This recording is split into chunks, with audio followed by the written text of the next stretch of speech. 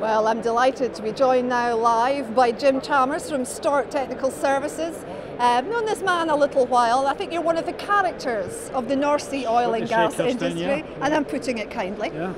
We were hearing your presentation there when you were really taking us through a kind of overview of all your years.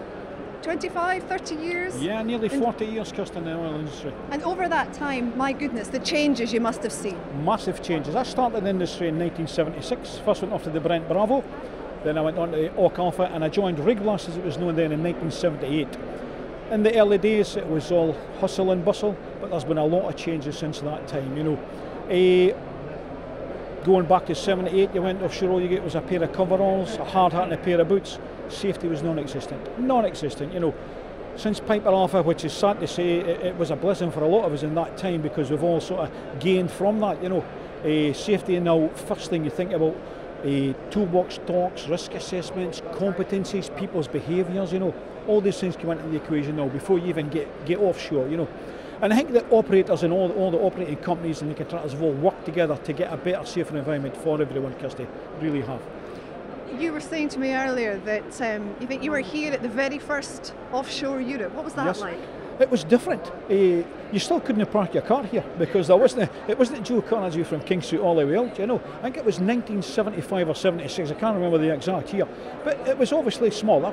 And at that time, everybody thought it might be 1, 2 offshore Europes. Here we are, 30 odd years later, and we're still having them, you know, much bigger to a wider audience. It's now worldwide. It's worldwide.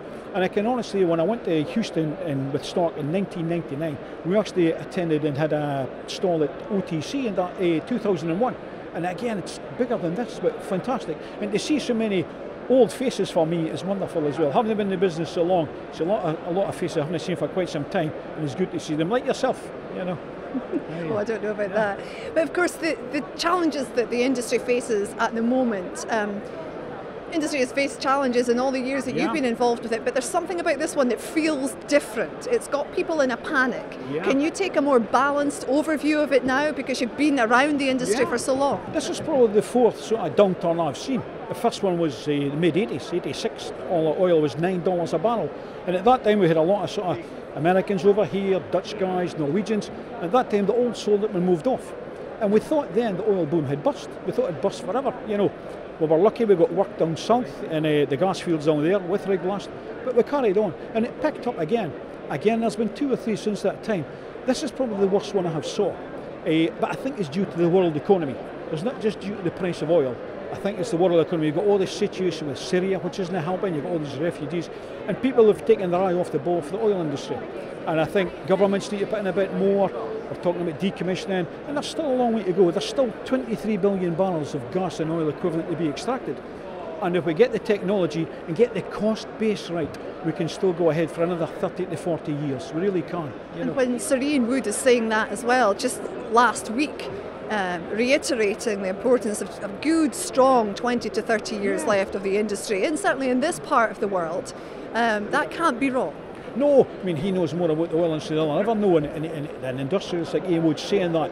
But it is a case the UK, the businesses in the UK getting their costs down, and everyone needs to realise that. Oil is a very cheap commodity in other parts of the world to extract. Here it is very expensive. But there's ways and means in doing it. I'll go back to the Mariner field. We're involved with Mariner. And when that Mariner was discovered about 15 to 20 years ago, but it was a heavy type of oil, so it was difficult to extract at that time. It wouldn't have been viable. Obviously with technology and the way we've come forward with different ideas, it's now possible to extract that at a viable cost for everyone. And there'll be other fields there that we'll be finding today and tomorrow that will sort of continue to develop in 15 to 20 years' time. And it's about investment, it's about also people taking a risk.